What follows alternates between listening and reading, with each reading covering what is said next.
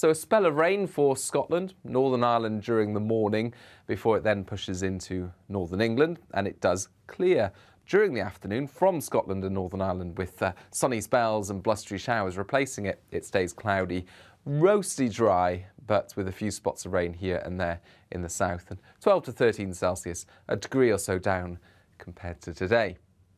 Here's that area of rain then, coming south on Saturday night. It fizzles out somewhat, so not much rain on it, but it does mark a significant change once we clear that cloud. Brighter skies arrive from the north, sunny spells on Sunday for many places, but some showers around coastal areas. It will also be colder. Canary Islands sponsors the weather.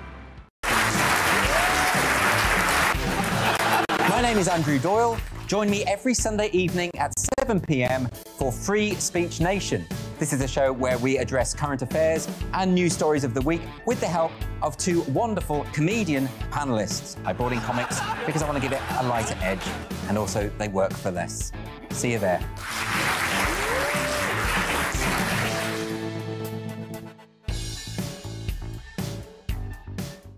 You're watching GB News live across the UK and the world on our digital stream. GB News is Britain's news channel. We are the UK's home of discussion and debate from all perspectives. We are here for you. Don't forget to join our YouTube community by clicking on that subscribe button. And if you want the GB News app, you can click and catch up on programmes anytime. We love to hear from you, so email us. gbviews@gbnews.uk. Thanks for being part of the GB News family. My name is Andrew Doyle. Join me every Sunday evening at 7 p.m. for Free Speech Nation.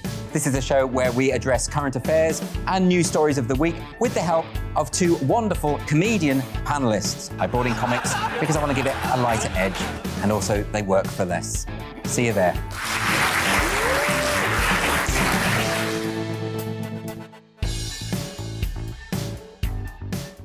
Join my show Farage, 7 p.m. till 8 p.m. Monday through Thursday, and there you will get opinion, analysis, debate, and I'll cover stories that nobody else dares to touch.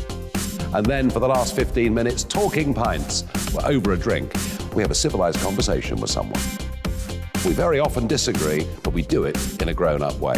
Come and join me on Farage.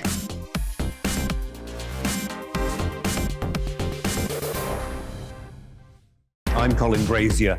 I've reported from more than 70 countries around the world, covered wars from Afghanistan to Iraq, from Lebanon to the Balkans. I'm trying to bring that experience, that feel for events, to the studio. And something else, I'm ready to give an opinion. Today's stories with a spark. Brazier from 8 p.m. weekdays on GB News.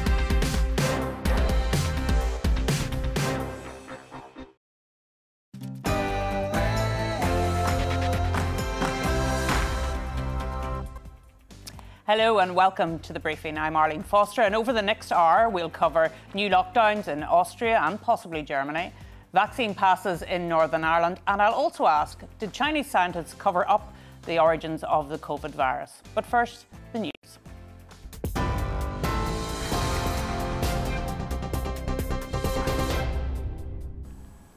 I'm Rhiannon Jones. This is your news at 3 o'clock.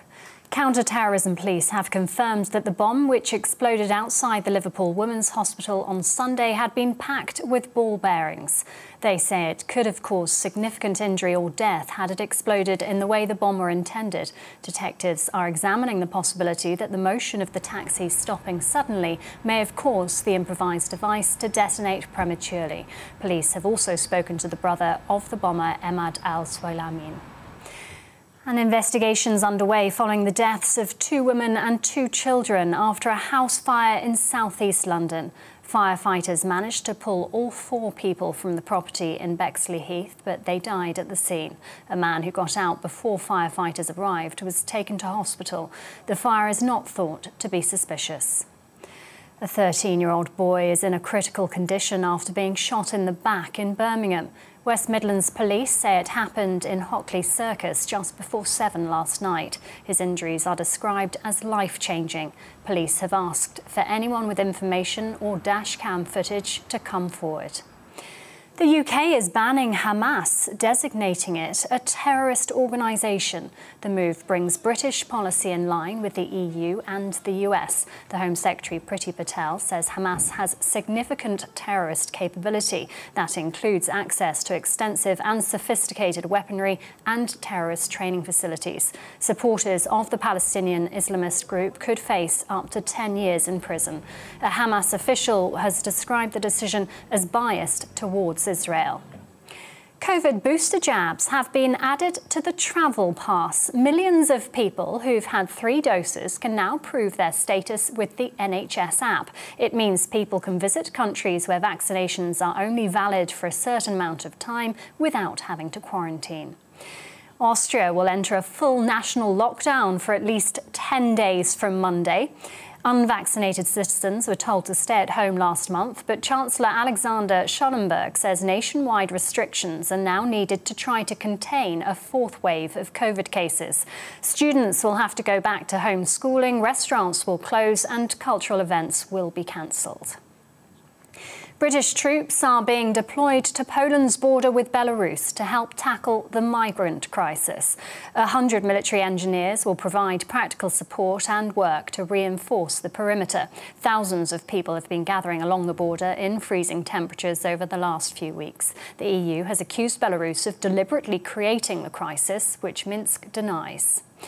A Croatian lorry driver has been jailed for 6 years for attempting to smuggle cocaine with a street value of £1.6 million into the UK.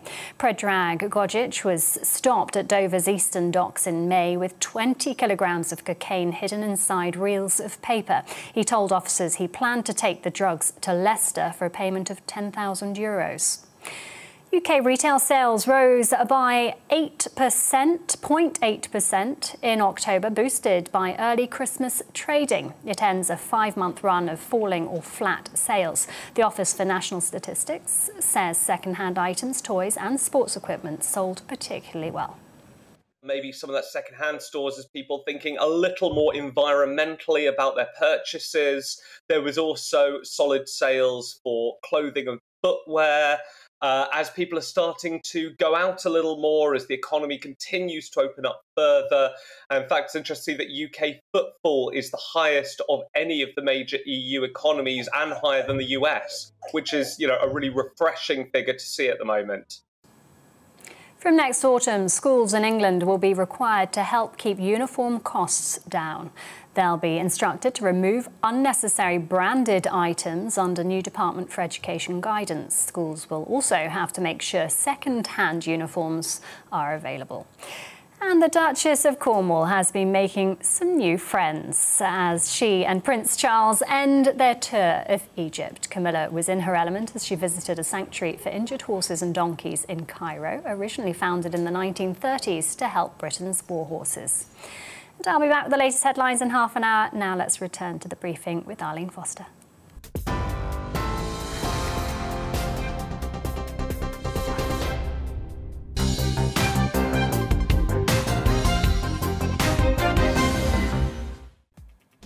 Hello and welcome to the briefing, your afternoon fix of all the latest political news, debate and analysis. I'm Arlene Foster and here's what's coming up over the next hour. Vaccine passes are to be rolled out in Northern Ireland. I'll bring you the latest and find out how businesses will cope.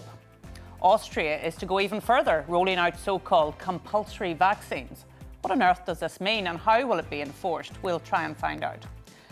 And child marriage looks set to be banned in England and Wales, with Parliament voting to outlaw the practice and criminalise parents today. I'll talk to the MP behind the new law. Give me your political briefing this afternoon. Send in your views and opinions by emailing gbviews@gbnews.uk or tweet me at GBNews.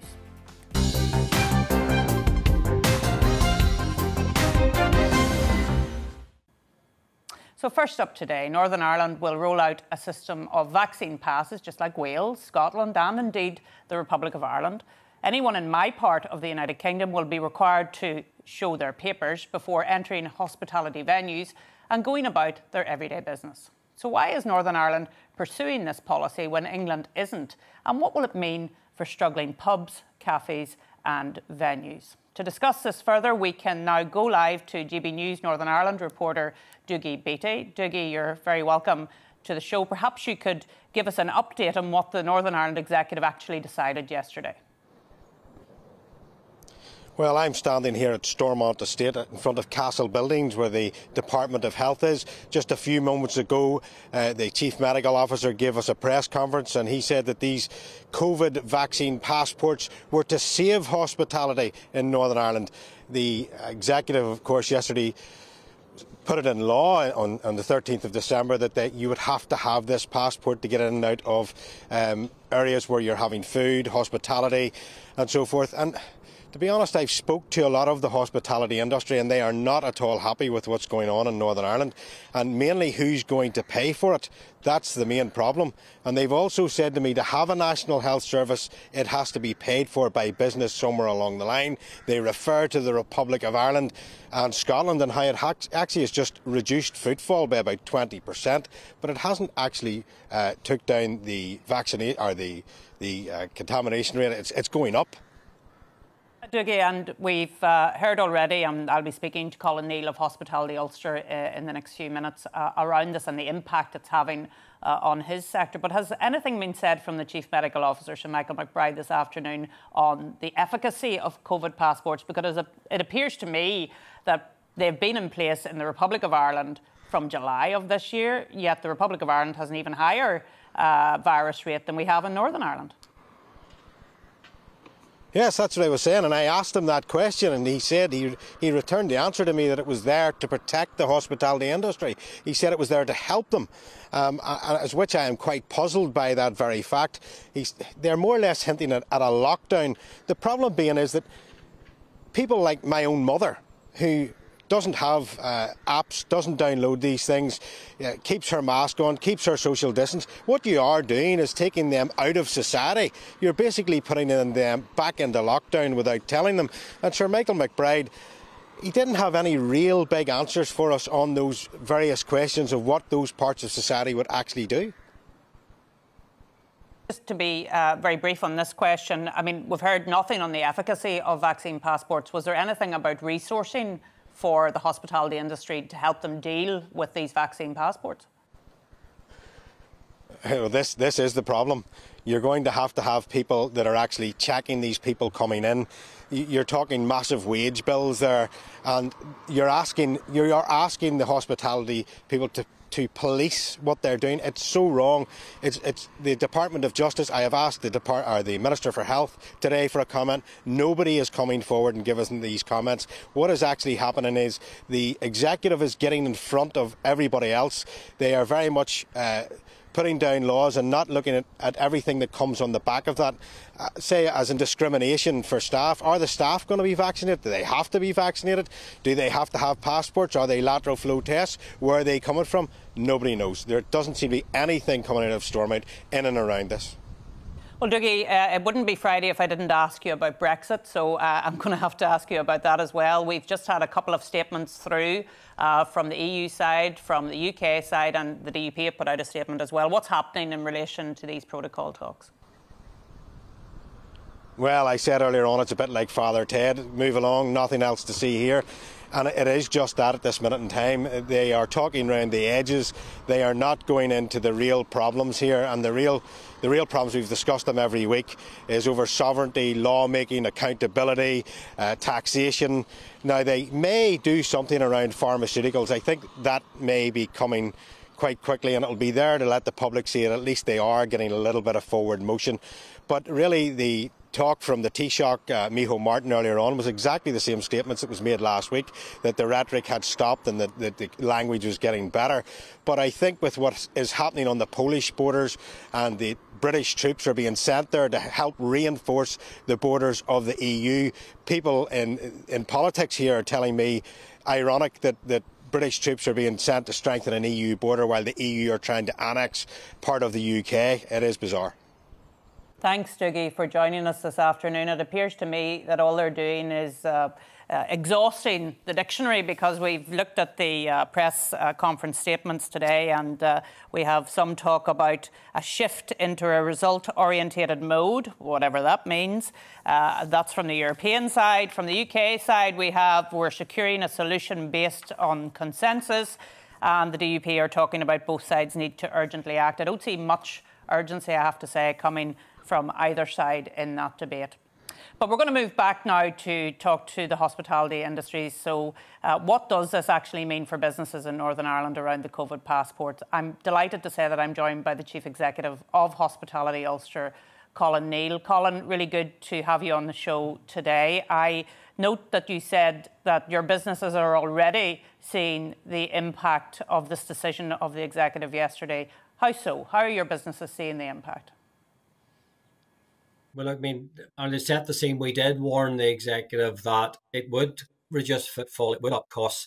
Within the Executive over here announced the decision to impose COVID passports sort of late afternoon, and by the next morning, I was receiving lots of texts. Even one of them was just, I've lost £50,000 worth of bookings. Well, I mean, that's an incredible statement for one business. I also note that you had an email or a text from someone saying that this was going to cost their business, which was 2 small pubs, £90,000. That's an incredible amount of money for a small business, Colin. It really is. And people can, say, oh, where do you get that figure? But you just have to work out, £10 an hour, 12 hours a day. That's a projection, for their year. But remember, this is also going to go right across coffee shops and cafes. You could argue in the pub world, they're used to dealing with people who are intoxicated. They're used to dealing with maybe more aggressive people. But once you get into our unlicensed sector, they're not. And look, we made our case to the Executive about the issues with COVID passes. We accepted the Executive decided that these make us safer. They've made that the decision, but what we don't accept is the fact there is no financial support. Scotland has shown a 20% reduction in footfall. You look at the Republic of Ireland, yes, they have them, but they also have an 80% wage subsidy. So they can absorb the loss in trade. And then now we're putting young people, old people in the front line, trying to enforce this. And indeed, I spent part of my day talking to people to put together a conflict management course that we can do online for the people that are now going to have to enforce this. Yeah, and I'm sure that is a concern for some of your businesses. You've mentioned coffee shops and places that don't normally have to deal with people who become intoxicated or aggressive. But surely that is a worry for the hospitality industry in terms of how do they deal with the conflict if people do become aggressive because they don't have their vaccine passports and they're not prepared to show them. Is that a real concern? I would presume it is for you, Colin, and the industry. It's probably our biggest worry because we're putting our staff on the front line. We've seen very little enforcement of any other rules around face masks and stuff, but we're expected to do this level of enforcement. And I say, Scotland would have a very similar industry profile to us, and we've been talking to them daily. And they just call the level of abuse they're taking is in the extreme. Yeah. It's day and daily and hourly right across. And they only have it in a limited sector. They actually have it in places that would be used to dealing with maybe conflict resolution. Yeah, and I suppose finally, Colin, the one thing, and we've talked about this many times, you and I, is if something is effective and makes a difference, then you can live with it. But we've seen vaccine passports in place in the Republic of Ireland since July, and yet their cases are very high. Would you have concerns that the vaccine passports just look as if you're doing something, but actually, from an efficacy point of view, there's no real evidence that they work? Well, look, we haven't seen the evidence, but look, government are saying this is going to make us safer. And then we have medical people going out and saying, stay away from hospitality, stay away from the Christmas parties.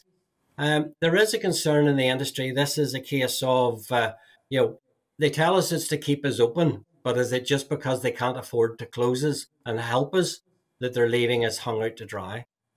Well, Colin, thank you for joining me this afternoon. I think this is one that's going to run and run because we haven't had any economic impact assessments or quality impact assessments or anything on this. We've just been told that this is to keep us all safe. So I have no doubt that we'll be coming back to this issue. But of course, Northern Ireland isn't the only place ramping up winter COVID restrictions. Austria, we learned today, will become the first Western country to impose a full COVID-19 lockdown this winter, as well as bringing in so-called compulsory vaccines.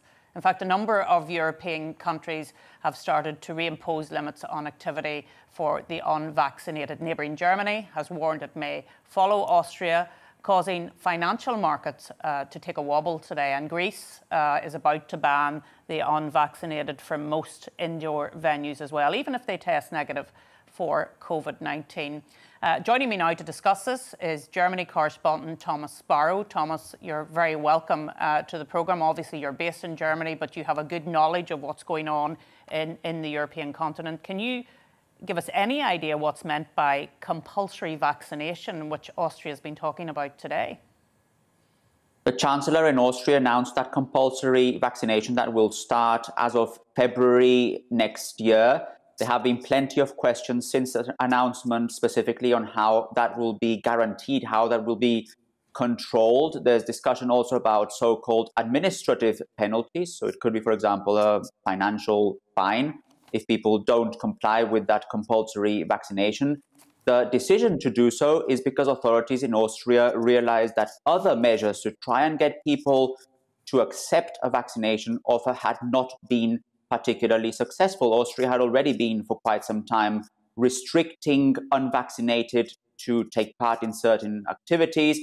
And although that had seen an increase in the number of vaccinations, it was not enough, on the one hand, to reduce the very high caseload. Austria is seeing a really dramatic increase in the number of infections, and it hadn't also prevented Austria from being one of the countries in Western Europe with the lowest vaccination rate, around 2/3 of the population in Austria, which compared to other countries in Europe is low. So that's the reason why authorities in that country decided to impose this compulsory vaccination as of February next year.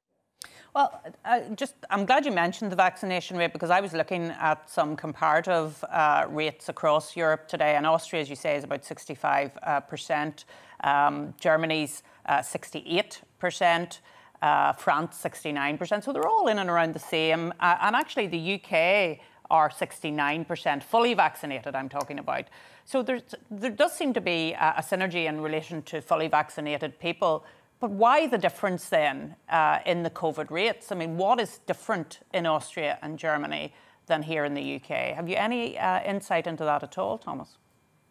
There are certain reasons to explain why Austria, but also why Germany have been particularly affected by that fourth wave of the coronavirus pandemic. One reason is certainly vaccination hesitancy among part of the population. Both Austria and Germany have comparatively low rates of fully vaccinated. And there's also a very evident reluctance among parts of the population, which you can see, for example, in the past few months with people going out to the streets and protesting. It also has to do with the Delta variant, which is particularly contagious, more contagious than the original coronavirus. It also has to do with a certain relaxed restrictions in the last few months.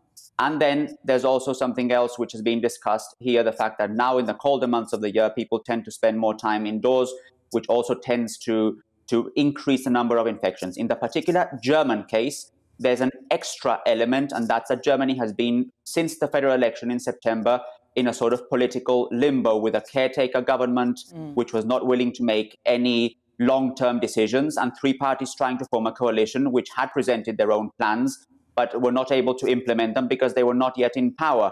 But what we saw this week here in Germany as well is both the German parliament and the federal and regional authorities implementing, or at least announcing, new measures to try and curb this rise in infections, which here in Germany has also been described as extremely dramatic. Well, thank you so much for joining us this afternoon. I think it is really good to see the comparative analysis across Europe and indeed reflecting that back into the UK again. So thank you so much for coming on the show. Coming up after the break, we will be speaking to Lord Ridley about his book, Viral. But before that, let's take a look at the weather. It's time to remind ourselves there's always another winter. Canary Islands sponsors the weather. Hi there. Colder weather is on the way, but today at least stays very mild. Cloudy for most, and it stays wet in northern Scotland. The exception being Shetland, away from this weather front, but subject to some very strong winds at first today, those winds easing later, and then this weather front bringing that damp weather to northern Scotland. But elsewhere, closer to high pressure, we've still got this mild but rather cloudy westerly airflow. So a lot of cloud around, but the promise of some breaks in the clouds, some sunshine coming through eastern England into northern England later, Northern Ireland, eastern Scotland. And it's a mild day, especially where we get those cloud breaks, temperatures at 13, 14, perhaps even 15 or 16 Celsius there in Aberdeen. Not feeling quite so pleasant where we've got the rain in northern Scotland and staying blustery in Shetland. The rain continues through the evening and overnight in the far north, but further south we keep the cloud cover. Again, some cloud covering the hills and some spots of rain and drizzle around some western hills and coasts. But on the whole, a dry and relatively mild night, not quite as mild as the last few nights. And that wet weather still with us in the far north of Scotland as we begin Saturday. It comes south, so a spell of rain for Scotland, Northern Ireland during the morning, before it then pushes into northern England, and it does clear during the afternoon from Scotland and Northern Ireland with sunny spells and blustery showers replacing it. It stays cloudy, roasty dry, but with a few spots of rain here and there in the south, and 12 to 13 Celsius, a degree or so down compared to today. Here's that area of rain then, coming south on Saturday night. It fizzles out somewhat, so not much rain on it, but it does mark a significant change once we clear that cloud. Brighter skies arrive from the north, sunny spells on Sunday for many places, but some showers around coastal areas. It will also be colder. Canary Islands sponsors the weather. Hi, I'm Alistair Stewart, and I really hope that you can join me here on GB News. I've been in this game for 40 years and I've made lots of friends, and I try and reflect what they think about the big stories of the day in conversation with me. That's why we call it Alistair Stewart and Friends, and you're a key part of it as well. I always get inundated with emails and messages and texts, and if they're really good, I play them back to you. 12 till 3 every Saturday and Sunday. You're watching GB News live across the UK and the world on our digital stream. GB News is Britain's news channel. We are the UK's home of discussion and debate from all perspectives. We are here for you. Don't forget to join our YouTube community by clicking on that subscribe button. And if you want the GB News app, you can click and catch up on programmes anytime. We love to hear from you, so email us. gbviews@gbnews.uk. Thanks for being part of the GB News family. My name is Andrew Doyle. Join me every Sunday evening at 7 p.m. for Free Speech Nation. This is a show where we address current affairs and news stories of the week with the help of two wonderful comedian panellists. I brought in comics because I want to give it a lighter edge, and also they work for less. See you there.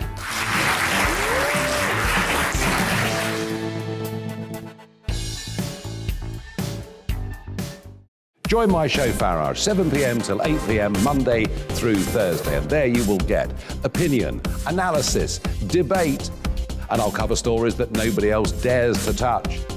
And then for the last 15 minutes, talking pints. We're over a drink. We have a civilised conversation with someone. We very often disagree, but we do it in a grown-up way. Come and join me on Farage.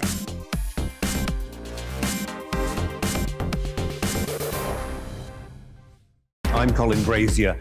I've reported from more than 70 countries around the world, covered wars from Afghanistan to Iraq, from Lebanon to the Balkans. I'm trying to bring that experience, that feel for events, to the studio. And something else, I'm ready to give an opinion. Today's stories with a spark. Brazier from 8 p.m. weekdays on GB News.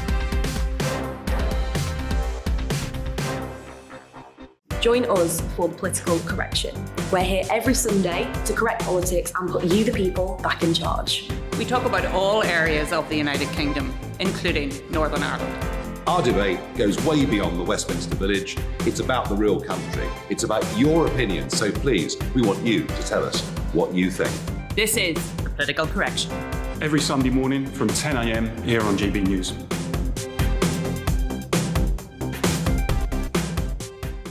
You're watching GB News live across the UK, the world, and our digital stream. GB News is Britain's news channel. We are the UK's home of discussion and debate from all perspectives. We're here for you. Don't forget to join our community by hitting the subscribe button. And download the GB News app so you can click and catch up on programmes anytime. We love to hear from you. Email us at gbviews@gbnews.uk. Thanks for being part of the GB News family.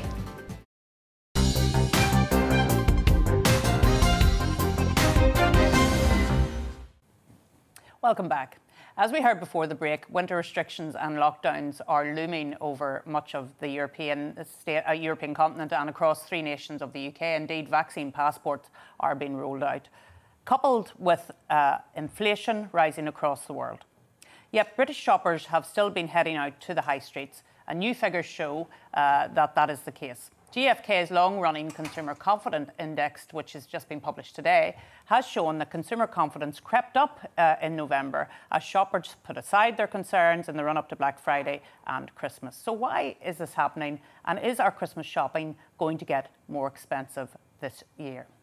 I'm very pleased to be joined by the geopolitical analyst Marco Vincenzino, who has joined me in the studio. Marco, thank you very much for coming in. So I thought we'd start with a global overlook first of all. What's happening globally in terms of consumer confidence? If we take a step back, we look, 2020 was the year when COVID hit the world like a tsunami. Yeah. 2021 is the year that the world generally turned the tide, principally through vaccines. 2022 is going to be the year when the world adapts to new realities, which have been dubbed by some as the new normal. Yeah. What exactly that means, no one knows, and there's a lot of uncertainty surrounding that. And I think the bottom line is that if you look at inflation, it's one of the key elements. According to some, you listen to central bankers, they'll say the inflation is short term. You listen to other leading economists, they have diametrically opposing views. Yeah. So that's a key element, is about this question of inflation. And then also you have other issues of uncertainty is about, the future of the workplace. And then you have mandatory vaccines, like we see in a place like Austria, where the government has mandated compulsory vaccinations. Whatever that means, Mark. Yeah. Whatever that means. And so when you look at all of this, and then you take into consideration, going back to your question about consumer confidence, I think right now, leading up to the holidays, consumer confidence is quite robust, because for many, this is the first Christmas they've had in 2 years. Yeah. Remember, the Christmas 2020 was one that many didn't celebrate. They were locked in their houses. So this is the one that's actually experienced it. But the question is that when come January, after the holidays, when generally you have the post-holiday blues, what actually happens? And they have to adapt to those new adapt to the new realities, that quote-unquote new normal. Yeah. So when I looked at the figures today, I thought, oh, here's a positive story amongst, rising inflation, rising interest rates, possible COVID restrictions again. And then I thought, are people going out earlier to do their Christmas shopping? Is that why we've seen a rise in consumer confidence? Yes, I would say so. But what happens, obviously, you have supply chain disruptions, which as a result, the consumers have been encouraged via the media to begin their shopping early. Yeah. And in Europe, Western Europe, you see also in the United States, that actually has begun. The numbers, people started shopping as early to mid-October, and that will keep going on to ensure that they have the gifts for their loved ones during the holidays. Yeah.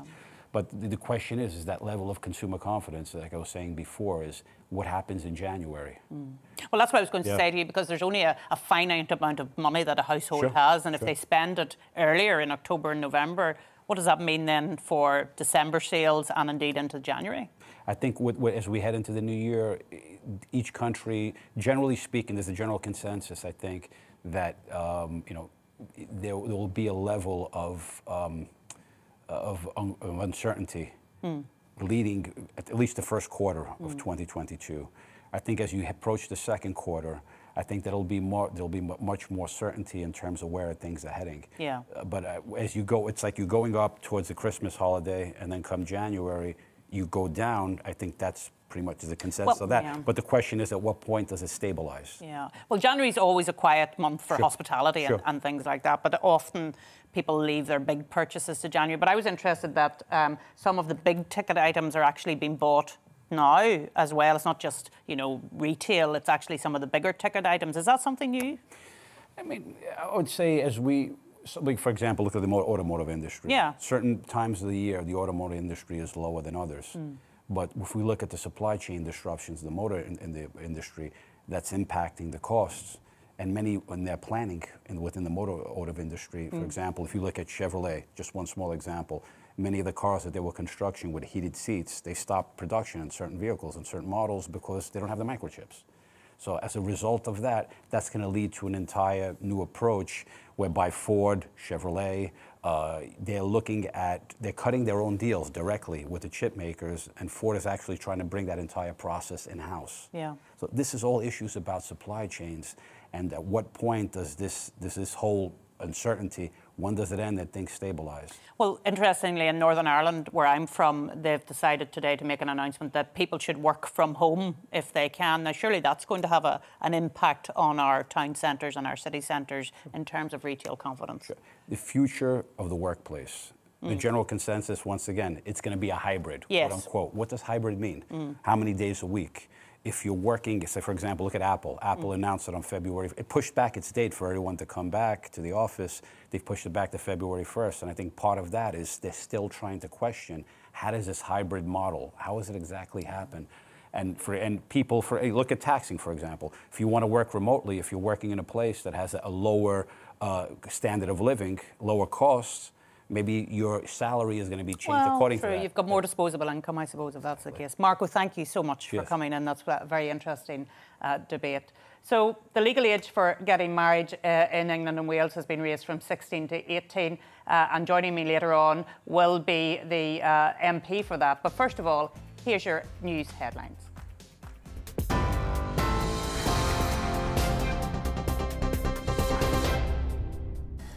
Hello, I'm Karen Roberts. Here are the latest headlines. Counter-terrorism police have confirmed the bomb which exploded outside the Liverpool Women's Hospital on Sunday had been packed with ball bearings. They say it could have caused significant injury or death had it exploded in the way the bomber intended. An investigation is underway after 2 women and 2 children died following a house fire in Bexley Heath in southeast London. The victims were rescued from the first floor, but all died at the scene. The fire is not thought to be suspicious. The UK is banning Hamas, designating it as a terrorist organisation. The move brings British policy in line with the EU and the US. The Home Secretary, Priti Patel, says Hamas has significant terrorist capability. A Hamas official has described the decision as biased towards Israel. COVID booster jabs have been added to the travel pass. Millions of people who've had 3 doses can now prove their status with the NHS app.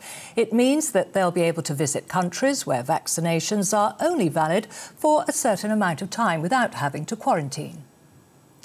US President Joe Biden will temporarily transfer power to his deputy as he undergoes a medical procedure. It means that Vice President Kamala Harris will become the first woman in history with presidential power in the US. White House Press Secretary Jen Psaki told reporters it will only be temporary, while President Biden is under anesthesia for a routine colonoscopy. Well, that's it. We'll have a full update for you at the top of the hour.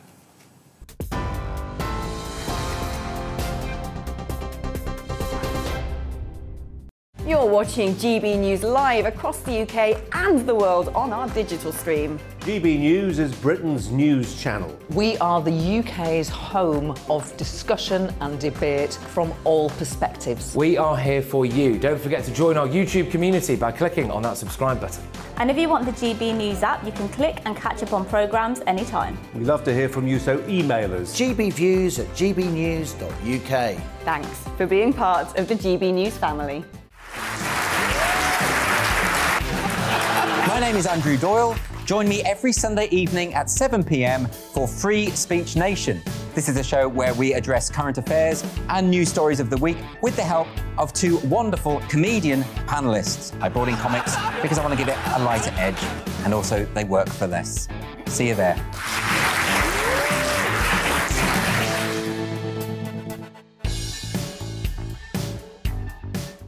Join my show Farage, 7 p.m. till 8 p.m. Monday through Thursday, and there you will get opinion, analysis, debate, and I'll cover stories that nobody else dares to touch. And then for the last 15 minutes, talking pints. We're over a drink. We have a civilized conversation with someone. We very often disagree, but we do it in a grown-up way. Come and join me on Farage.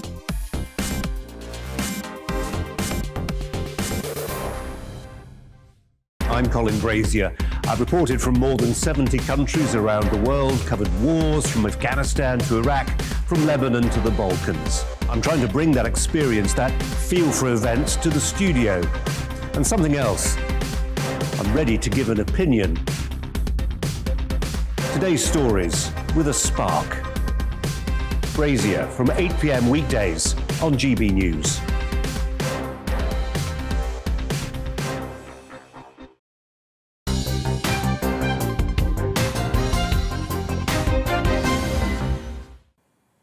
Welcome back. So did COVID-19 jump to humans from animals, or was it pushed by scientists? And what role did the Chinese communist state play in the process and the political cover-up? My next guest has written the first comprehensive mass-market book on this very topic. Just this morning, Dr. Michael Warby, an expert in virus evolution at the University of Arizona, however, has claimed to have found the very first COVID patient. According to him, the first known COVID-19 patient, patient zero if you like, was a seafood vendor at a dank Wuhan animal market. So joining me now is Lord Matt Ridley, the author of Viral, the search for the origin of COVID-19. Lord Ridley, Matt, how do you respond to those claims from Michael Warby today? Well, I was rather surprised to read Michael's paper in Science this morning, because he says that an earlier case on December the 8th was not a valid case because the man was basically going to his dentist that day and it wasn't for another week that he got COVID. Well, my sources told me that back in May, so I knew that. Now, he's therefore saying that the next earliest case that we know about for sure from the World Health Organization report on this is a few days later, and that was a vendor in the market. Well, again, we've known that for months, but nobody thinks that's the first case. Everybody thinks the first cases happened in November. So finding out what happened in December really doesn't add anything. And Dr. Warby goes on to say that finding this one person who was selling something in the seafood market, and we know that there's no correlation between the sale of wild animals in that market and where they found traces of the virus when they searched, is strong evidence that it came there in food. But they've tested 80,000 animals in China, including in markets, and they have yet to find a single one that carries SARS-CoV-2. Well, indeed, but you are convinced, Matt, are you not, that there is no doubt in your mind that SARS-CoV-2 started in Wuhan? That's a given fact. I think the dispute is between whether it came from natural origins, from a bat, as opposed to from a lab incident. I mean, yeah. Why are you so sure it all started in Wuhan? Explain to our viewers. Well, I should clarify, by the way, that the book is a jointly co-authored book with a brilliant scientist called Alina Chan at Harvard and MIT. And she and I have been looking at all the evidence we can in all directions, and we've pushed both the natural spillover hypothesis and the lab leak theory as far as we can push it in each case to try and test it. And yes, we cannot find any good evidence for anybody getting infected in any other city than Wuhan in 2019. That is to say, lots of reports in Italy and other places, none of them quite stack up. There is very little doubt that this outbreak started in Wuhan. But Wuhan is not where the bats that carry these viruses live. It's more than 1,000 miles from there. And the only known link between the area where those bats live and Wuhan is that scientists at the Wuhan Institute of Virology, which is the leading global laboratory researching bat-like SARS-like coronaviruses, scientists from that laboratory were traveling routinely to southern China, collecting viruses, bringing them back, analyzing them, manipulating them, engineering them, testing them on humanized mice in the laboratory. So until we find better evidence to the contrary, that the possibility that that caused an accident that maybe wasn't even noticed at the time does have to be taken very seriously. But it's not just from China, as I understand it. I was reading your article in The Spectator, and you were saying that there were samples which had come from bats from 8 countries, such as Laos and places like that. And you were saying that that is quite important because there was some US funding went into that piece of research, and therefore maybe there's an opportunity to have a look at some of that data. Do you think that's possible? Yes, this is a very interesting new development that we've known that bats with similar viruses are also living in other Southeast Asian countries. But in last summer, some viruses were found that are very closely related to the virus that causes the pandemic. Not so close that they're the progenitor, but they are at least close cousins. And they were in Laos. And you might think, oh, well, that maybe does imply that it is nothing to do with the scientists. And then we discovered just a few weeks ago that the scientists from Wuhan were involved in collecting viruses from bats in Laos and other countries in Southeast Asia as well. And that any samples collected by US-funded researchers in Southeast Asia were sent for analysis at the Wuhan Institute of Virology and nowhere else. So again, it's a connection to that. Now, the fact that that is US-funded research outside China means that we now have a better chance to open up what exactly happened, what samples were collected, what information we have on them. I think we're going to be told that because they've gone to Wuhan, it's up to the Chinese state to tell us what's in them. But that's not good enough. If the US taxpayer has funded this research, has found these viruses, then it should have access to the data. Yeah, and do you think that's likely? I mean, do you think that there's a possibility that we might get to see that data, or the people that need to see the data will be able to see it? Well, Alina Chan and I have had a tremendous struggle to get basic information about this work, even out of US scientists. I mean, just a few weeks ago, we found out a very important bit of information that had been withheld by US scientists and was uncovered by a leak from a grant proposal to the Pentagon. So the lack of transparency, and then there's another key piece of information we need, which is why a whole bunch of scientists changed their minds about the plausibility of a lab leak after a phone call on the first weekend of February in 2020. We've seen the emails about that phone call, and they're wholly redacted. Why is that? I mean, millions of people are dead here. We should, in the West, be fully transparent about what we know. We're not saying we know the answer. We're saying we want to see all sides of this debate properly investigated. And who's responsible for redacting those emails?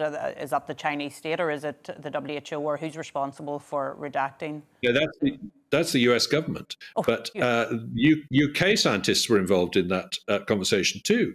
And the UK versions of the emails have very slightly less redaction in them, but not enough to make a difference. Yeah. And you did mention your co-author, Alina Chan. Of course, she is a very well-respected Canadian molecular biologist, but you only recently met her, is my understanding. So that must have been strange to have written a book with somebody and only to have met them recently. It's an extraordinary thing.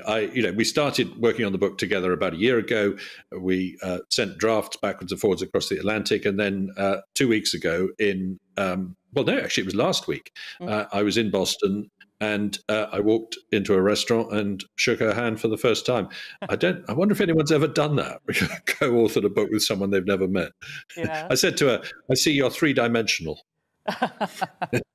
Indeed. And just before you go, I did want to just ask you about the fact that Facebook had tried to censor some of the work that you had been doing in relation to this origin of the SARS-CoV-2 virus. I mean, presumably, given that we live in an age of free speech, allegedly, you would have something to say about the influence of big tech on all of that.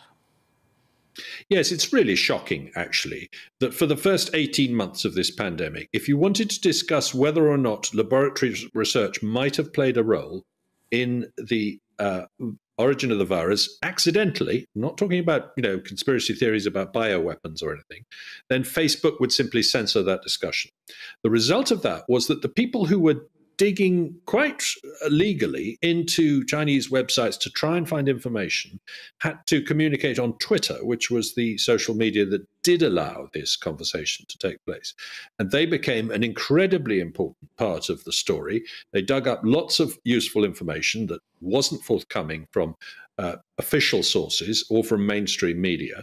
And thank goodness that channel of Twitter communication was possible for these people who are these open source analysts who are our main sources for a lot of the information in the book. It's quite scary to think how close we came to not being allowed to talk about this because of the policies of certain social media companies.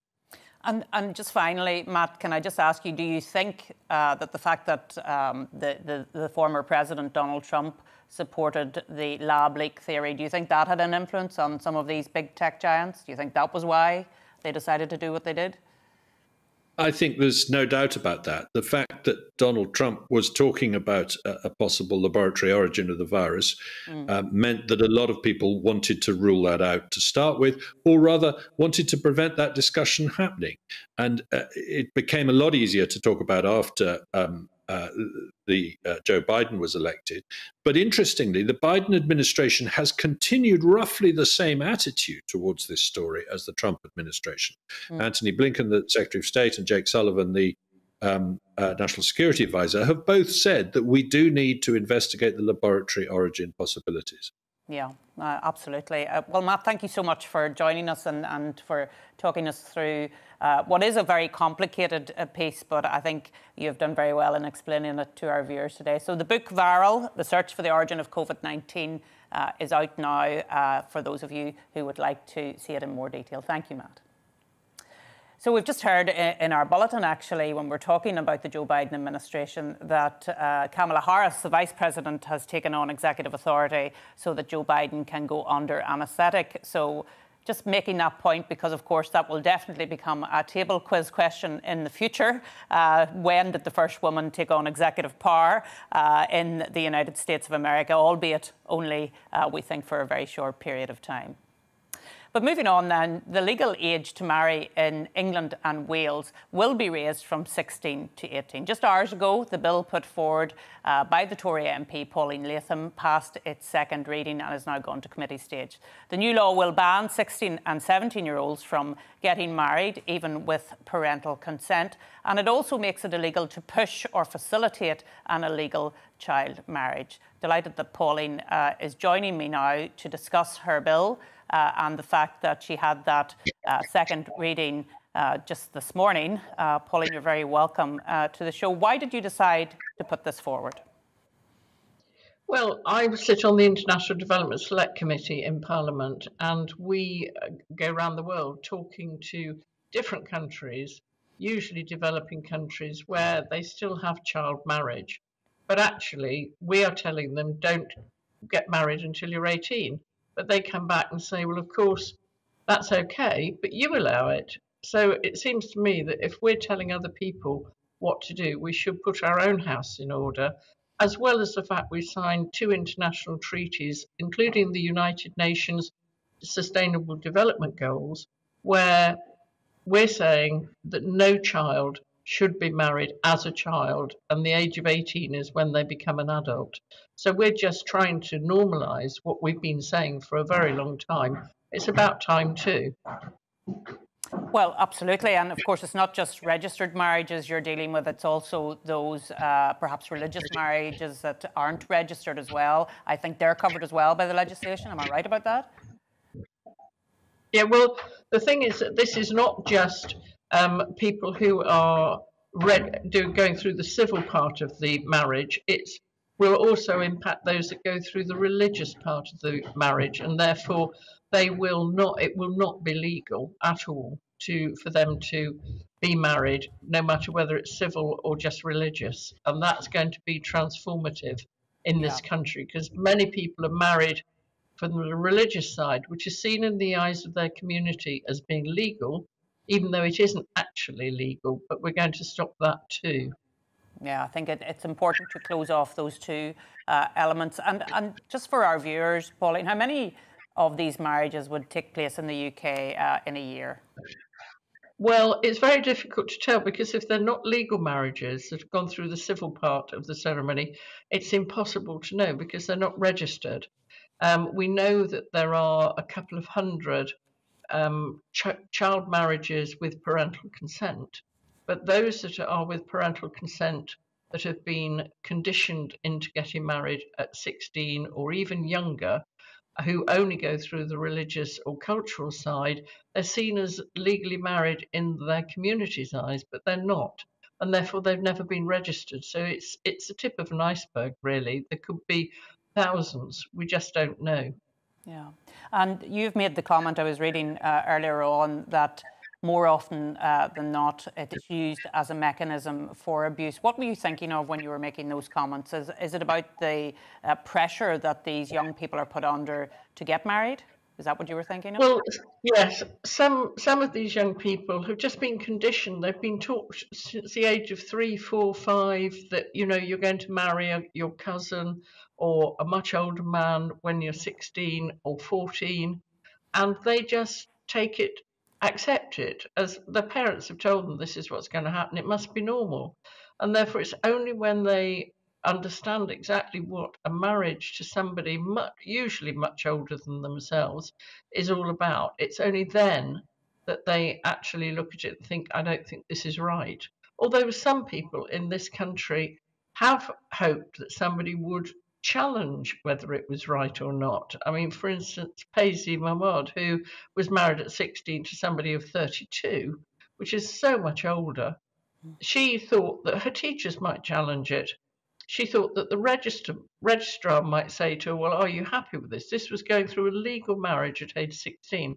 Nobody asked her, so she couldn't say to her parents, as any 16-year-old who's totally reliant upon their parents, and you think the parents are doing it in your best interest because that's what parents are supposed to do. She couldn't ask her parents not to go through with it. So it made it an incredibly difficult situation for her. And she did get married at 16, and she wanted to carry on into education. She wanted to go to university. And, you know, it changed her life for the worse, much, much worse. And her own sister was murdered because she left her husband, and again, the arranged marriage, left her much older husband, and her family said it brought shame on her, on the family, and the male members of the family murdered her. And that cannot be right. I mean, this is why it's so serious. Yeah, the honour killings, of course, are the unfortunate consequence sometimes of what happens when a young person wants to leave a marriage that has been arranged in this way. But just thinking about the communities that practice these young marriages, has there been much kickback in terms of consultation responses? If you can give me a quick answer, please. No, because all we're doing is we're normalising the age of marriage is 18. Civil partnerships, again, are 16 with parental consent, as any marriage can be. So we're just taking it all up to 18, which is where it should be. Yeah. And it's following international treaties and the United Nations Sustainable Development Goals. So no, I've been quite surprised. Everybody that I've come across has been totally supportive of it. And I hope that will continue, because it's a very different thing from 100 years ago, when it was to stop children getting married under the age of 16. And in 1949, it was to allow marriage between the age of 16 and 18. But you could leave school at 15. You can't now. You've got to be in education and training till you're 18. It's a nonsense to have it so that children, and they are children, Pauline, who cannot make the decision for themselves. We'll have to leave it there. I'm very sorry to interrupt you, but you've been watching The Briefing with me, Arlene Foster. Up next, it's Nana Akua, but for now, I'll leave you with the weather forecast. It's time to remind ourselves there's always another winter. Canary Islands sponsors the weather.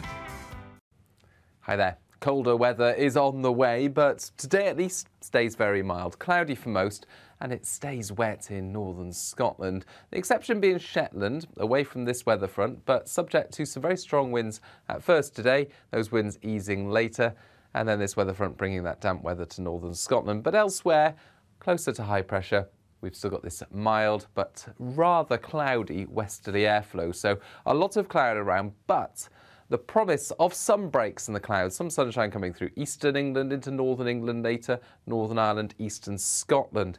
And it's a mild day, especially where we get those cloud breaks, temperatures at 13, 14, perhaps even 15 or 16 Celsius there in Aberdeen. Not feeling quite so pleasant where we've got the rain in northern Scotland and staying blustery in Shetland. The rain continues through the evening and overnight in the far north, but further south we keep the cloud cover.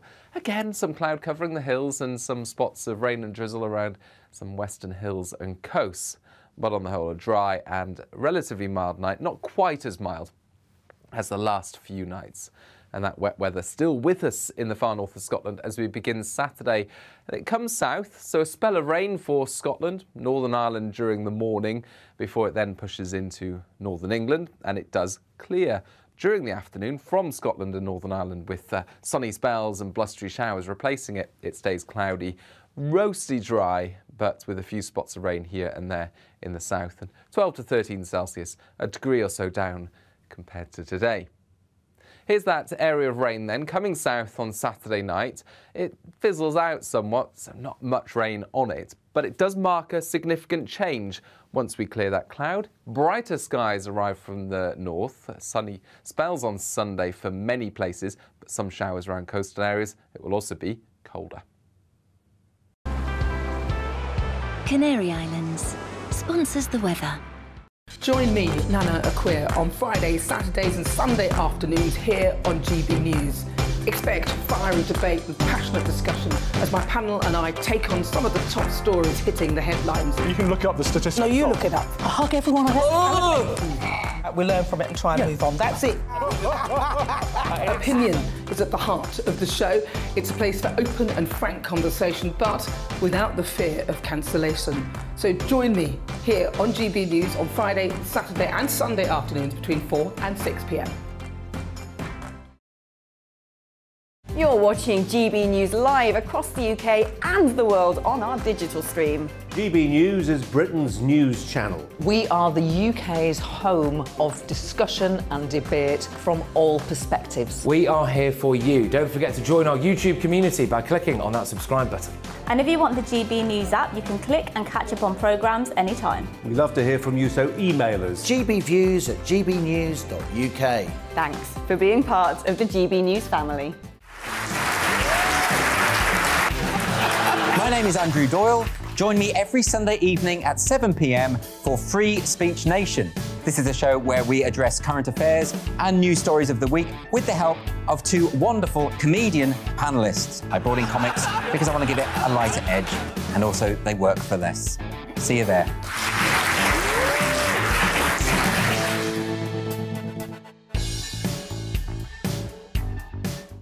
Join my show Farage, 7 p.m. till 8 p.m. Monday through Thursday, and there you will get opinion, analysis, debate, and I'll cover stories that nobody else dares to touch. And then for the last 15 minutes, talking pints. We're over a drink. We have a civilised conversation with someone. We very often disagree, but we do it in a grown-up way. Come and join me on Farage.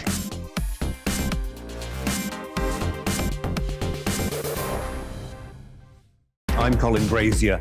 I've reported from more than 70 countries around the world, covered wars from Afghanistan to Iraq, from Lebanon to the Balkans. I'm trying to bring that experience, that feel for events, to the studio.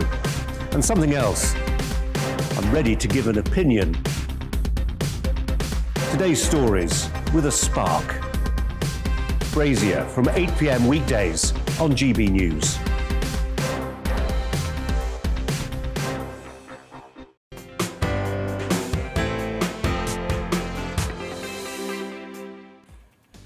Hello, good afternoon and welcome. I'm Nana Akweer, and for the next 2 hours, me and my panel will be taking on some of the big topics hitting the headlines right now.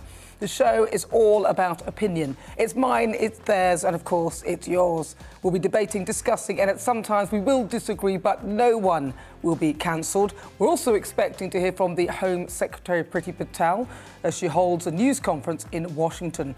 We'll likely hear more about her plans to prescribe the Palestinian militant group Hamas as a terrorist organisation. So, on my panel today, it's writer and commentator John Gaunt and also comedian Abby Roberts. But first, let's get your latest news headlines.